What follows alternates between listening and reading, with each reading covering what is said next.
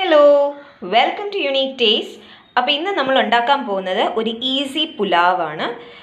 വളരെ പെട്ടെന്ന് നമുക്ക് ഉണ്ടാക്കിയെടുക്കാൻ പറ്റുന്ന ഒരു പുലാവാണ്. അതിന് ആവശ്യമായിട്ടുള്ള സാധനങ്ങൾ: ബസ്മതി റൈസ് 2 കപ്പ്, അരമണിക്കൂർ വെള്ളത്തിൽ കുതിർത്ത് ഊറ്റി വെച്ചത്, ഒരു കഷ്ണം പട്ട, 6 ഗ്രാമ്പൂ, 2 ഏലക്ക, ഇഞ്ചി ചതച്ചത് 1 ടീസ്പൂൺ, വെളുത്തുള്ളി ചതച്ചത് 1 ടീസ്പൂൺ, 4 പച്ചമുളക് ചെറുതായിട്ട് അരിഞ്ഞത്, 1 സവാള ചെറുതായിട്ട് അരിഞ്ഞത്, 1/2 cup green peas half cook ചെയ്തെടുത്തത്, 1 വലിയ ക്യാരറ്റ് അരിഞ്ഞത്, പകുതി ക്യാപ്സിക്കം ചെറുതായിട്ട് അരിഞ്ഞത്, അതുപോലെ 1 നാരങ്ങ, ക്രഷ്ഡ് പെപ്പർ 1.5 ടീസ്പൂൺ, മല്ലിയില, കാഷ്യൂ, കിസ്മിസ്, നെയ്യ്, ആവശ്യത്തിന് ഉപ്പ്. ഇനി നമുക്കിത് എങ്ങനെയാണ് ചെയ്യുന്നതെന്ന് നോക്കാം. അപ്പം ഞാൻ അടുപ്പ് കത്തിച്ച് കൊടുത്തിട്ടുണ്ട്. അതിലേക്ക് ഞാൻ 1 ടീസ്പൂൺ നെയ്യ് ഒഴിച്ചു കൊടുക്കുകയാണ്. ഓക്കെ, 1 ടീസ്പൂൺ നെയ്യ് ഒഴിച്ചു കൊടുത്തിട്ടുണ്ട്. അതിലേക്ക് നമ്മുടെ ഗ്രാമ്പൂ, പട്ട, ഏലക്ക ഇത് 3ഉം ഇട്ട് കൊടുക്കുകയാണ്. ഇതിപ്പോൾ പൊട്ടാൻ തുടങ്ങി, മണവും വരുന്നുണ്ട്. അപ്പം ഞാൻ ഇനി ഇതിലേക്ക് നമ്മൾ കുതിർത്ത് വച്ചിരിക്കുന്ന അരി ഇട്ട് കൊടുക്കുകയാണ്. ഇതൊരു 3-4 മിനിറ്റ് നന്നായിട്ട് വഴറ്റണം. വഴറ്റുക എന്ന് പറഞ്ഞാൽ അതൊന്ന് ആ വെള്ളത്തിൻ്റെ നനവൊക്കെ പോയി ഒന്ന് വരണം. നമ്മുടെ അരി ഒന്ന് ജസ്റ്റ് റോസ്റ്റായി വരുവാണ്. അപ്പോഴത്തേക്കും ഈ സമയം കൊണ്ട് ഞാൻ അപ്പുറത്തെ അടുപ്പിലേക്ക് ഒരു 4 കപ്പ് വെള്ളം, അപ്പോൾ നമ്മൾ 2 കപ്പ് റൈസാണ് എടുത്തിരിക്കുന്നത്, അതിന് 4 കപ്പ് വെള്ളം, അതാണ് അതിൻ്റെ കണക്ക്. അപ്പോൾ 4 കപ്പ് വെള്ളം ഞാൻ തിളയ്ക്കാൻ വെച്ചിട്ടുണ്ട്. അപ്പോൾ ഇത് നമ്മളൊന്ന് ഫ്രൈ ആയി അല്ലെങ്കിൽ ഒന്ന് റോസ്റ്റായി വരുമ്പോഴത്തേക്കും നമ്മൾ അതിനകത്തേക്ക് ഇട്ട് കൊടുക്കും. അപ്പം നമ്മുടെ വെള്ളം ഞാൻ പറഞ്ഞില്ലേ, ഒരു 4 കപ്പ് വെള്ളം ഞാൻ തിളയ്ക്കാൻ വെച്ചിട്ടുണ്ടെന്ന് പറഞ്ഞാൽ അതൊന്ന് ജസ്റ്റ് തിളവന്ന് തുടങ്ങുന്നുണ്ട്. ആ സമയത്ത് ഒരു നാരങ്ങയുടെ പകുതി ഞാൻ അതിലേക്ക് പിഴിഞ്ഞൊഴിച്ചു കൊടുക്കുകയാണ്. ഒരു ചെറിയൊരു പുളിപ്പ് കിട്ടും നമ്മുടെ റൈസിന്, അതിന് വേണ്ടിയിട്ടാണ് ഇത് ഒഴിക്കുന്നത്. അതുപോലെ നമ്മുടെ അരിയുടെ നിറം മാറാതിരിക്കാനും ഇത് നല്ലതാണ്.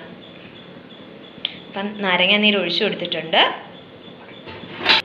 ഇതിലേക്ക് നമ്മുടെ റൈസിന് ആവശ്യത്തിനുള്ള ഉപ്പും കൂടെ ഇട്ട് കൊടുക്കാൻ പോവാണ്. ഓക്കെ, ഉപ്പും കൂടെ ഇട്ട് കൊടുത്തിട്ടുണ്ട്.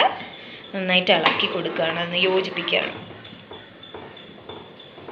അപ്പം നമ്മുടെ വെള്ളം നന്നായിട്ട് തിളച്ചിട്ടുണ്ട്. അതിലേക്ക് ഞാൻ നമ്മൾ ഫ്രൈ ചെയ്ത് വെച്ചിരിക്കുന്ന അരി ഇട്ട് കൊടുക്കുകയാണ്.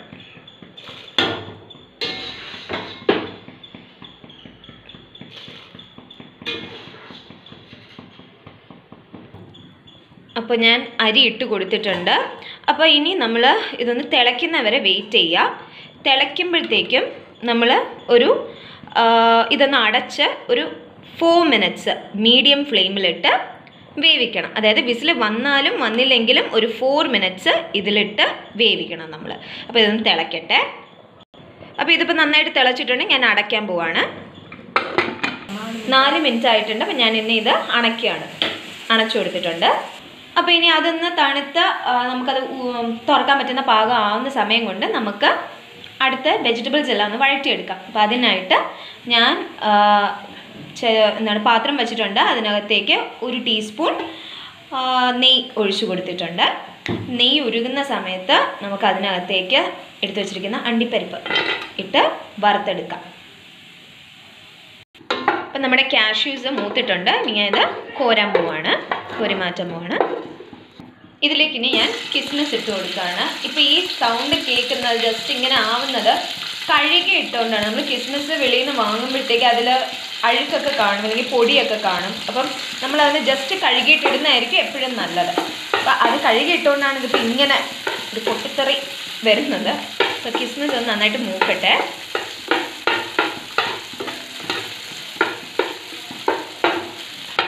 ഇതിൽ നിങ്ങൾക്ക് വേണമെങ്കിൽ വെജിറ്റബിൾ ഓയിലോ ഒക്കെ യൂസ് ചെയ്യാം. ഞങ്ങളിപ്പോൾ നെയ്യാണ് യൂസ് ചെയ്യുന്നത്. പക്ഷേ ഞങ്ങൾ വളരെ കുറച്ച് നെയ്യേ യൂസ് ചെയ്യുന്നുള്ളൂ. അത് ഓരോരുത്തരുടെ പ്രിഫറൻസ് ആണ്. നിങ്ങൾക്ക് വെജിറ്റബിൾ ഓയിലാണ് കുറച്ചുകൂടി സൗകര്യം എന്ന് തോന്നുകയാണെങ്കിൽ അത് യൂസ് ചെയ്യാം. മൂത്ത് വരുന്നുണ്ട്. കണ്ട, എല്ലാം നന്നായിട്ട് ഇതാ പൊള്ളി വന്നിട്ടുണ്ട്. നമ്മൾ ഇനി ഇത് കോരി മാറ്റാൻ പോവുകയാണ്.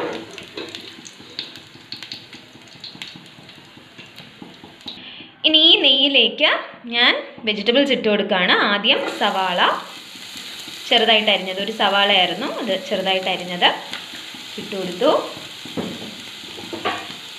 ഒന്ന് വഴറ്റുക. ഞങ്ങൾ ഇപ്പം സവാള ഒന്ന് ജസ്റ്റ് ഒന്ന് സോട്ടായി വന്നിട്ടുണ്ട്. അതിനകത്തേക്ക് ജിഞ്ചർ ഗാർലിക് പേസ്റ്റ് ഇട്ട് കൊടുത്തു. 1 teaspoon ginger paste 1 teaspoon garlic paste ആയിരുന്നു. ഇനി അതിലേക്ക് ഞാൻ പച്ചമുളക് ഇട്ട് കൊടുക്കുകയാണ്. 4 പച്ചമുളക് ചെറുതായിട്ട് അരിഞ്ഞത് ഇട്ട് കൊടുത്തിട്ടുണ്ട്.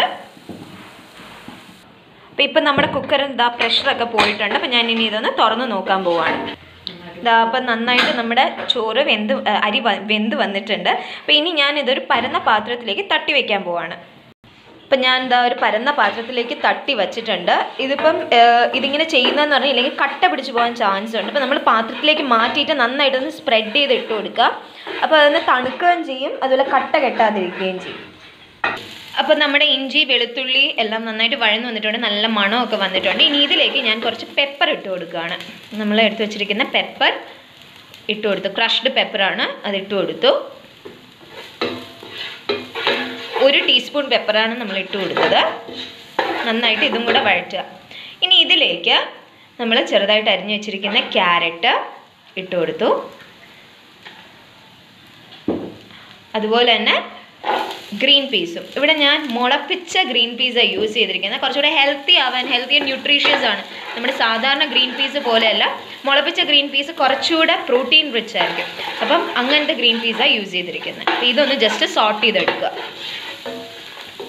ഇതിലേക്ക് ഇനി ആവശ്യത്തിന് ഉപ്പും കൂടെ ഇട്ട് കൊടുക്കുകയാണ്. അപ്പോൾ ഇതിൻ്റെ ക്രിസ്പിനെസ് പോവാതെ നമുക്ക് ജസ്റ്റ് ഒന്ന് വേവിച്ചെടുക്കണം. അതിനായിട്ട് ഞാനൊരു 2 മിനിറ്റ്സ് അടച്ചു വയ്ക്കാൻ പോവാണ്. അപ്പം ഞാനിപ്പോൾ തുറന്ന് നോക്കി, ക്യാരറ്റൊക്കെ ഒന്ന് സോഫ്റ്റായി വന്നിട്ടുണ്ട്. ഇനി ഇതിലേക്ക് നമ്മൾ ക്യാപ്സിക്കം ഇട്ട് കൊടുക്കാൻ പോവാണ്. ഓക്കെ, എടുത്ത് വെച്ചിരിക്കുന്ന ക്യാപ്സിക്കം ഇട്ട് കൊടുത്തു.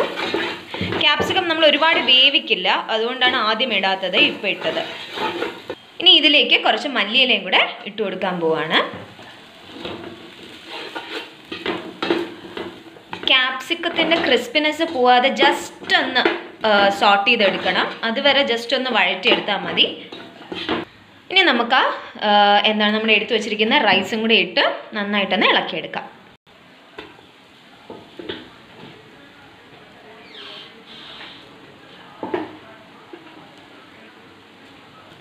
ഇതിപ്പോൾ ജസ്റ്റ് ഒന്ന് ഇളക്കി കൊടുക്കുക.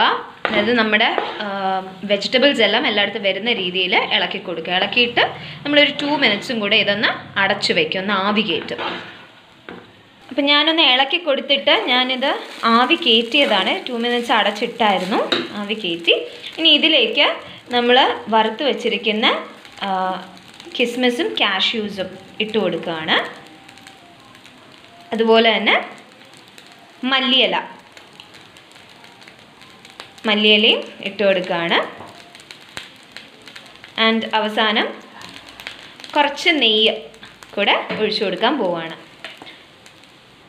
നമ്മൾ ആകെ 1 ടേബിൾ സ്പൂൺ നെയ്യേ ഉപയോഗിച്ചിട്ടുണ്ടായിരുന്നുള്ളൂ. ഇപ്പോൾ ദാ 1 ടേബിൾ സ്പൂണും കൂടെ ഒഴിച്ചു കൊടുത്തിട്ടുണ്ട്. ഇനി നന്നായിട്ട് ഇതൊന്ന് ഇളക്കി യോജിപ്പിച്ച് കൊടുക്കണം.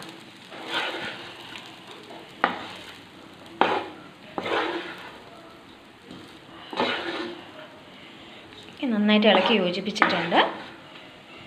ഇനി ഇതൊരു സെർവിങ് ഡിഷിലേക്ക് മാറ്റാൻ പോവുകയാണ്.